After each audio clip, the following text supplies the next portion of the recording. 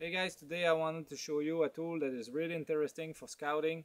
It could be for trapping or for hunting or for fishing, but this tool is the drone.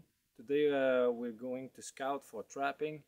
Here I am at a lake, and I seen some beaver signs all around me. There's chewed wood piece and leaves and all that. So what I want to see is where are those lodge, where and which are active. So with the drone, this will save me a lot of effort.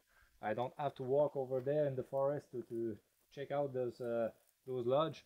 I can take the drone and fly all over the lake, all around the lake, and see where are those lodge and locate them. And after that, I can go if I want to trap it. I could see if there is forest roads that going near those spots. So it's really interesting for beaver trapping. Also, when you are doing scouting on the map at home, and you find a beaver dam down in the gully, and it's like 1,000 feet away from you.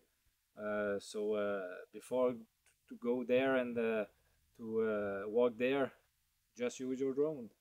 Take off from the road and go and see if there is a sign of activity. You will see everything with the drone. So a really interesting tool. This one is the DJI Air 2S. It's a drone that will cost around 2,000 Canadian with all the equipment, but you can buy a DJI Mini for around 500 bucks, and you will get a really decent tool for what you want. And when you are on the trap line, you can get really cool shots of you when you're trapping, and the landscape and everything around you. So a really nice tool to have in your trapper bag is the drone. It doesn't take much space, and it is really versatile. So I really recommend it for you. So we'll take off and do a circle around the lake. So let's see what we can get.